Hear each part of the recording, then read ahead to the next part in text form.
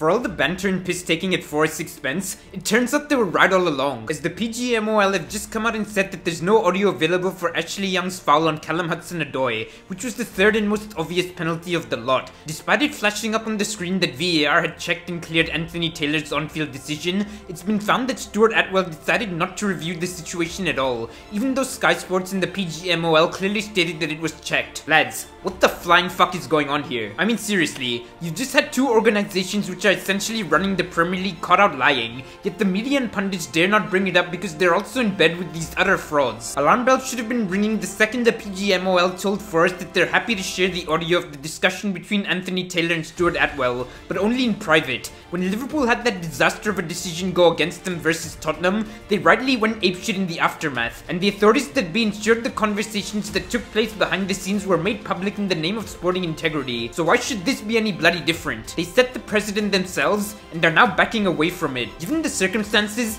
can you really blame Forest for going nuclear? They've exhausted every platform for complaint in a season full of grievances against the PGMOL, and now it's been found that there's something mighty dodgy going on behind the scenes. Only time will tell what excuse Howard Webb comes out with on that joke of a segment Mic'd Up, where he and Michael Owen reviewed the most dogshit decisions made by Webb's former colleagues in an attempt to gaslight supporters. All I can say is fair play to Forest. They've been mocked and ridiculed all week, but their decision to take action has opened up a can of worms which exposes deep-rooted incompetence and likely corruption, which has been festering inside the PGMOL. Let me know your thoughts on this farcical situation down below, and I'll catch you in the next one, folks. Peace.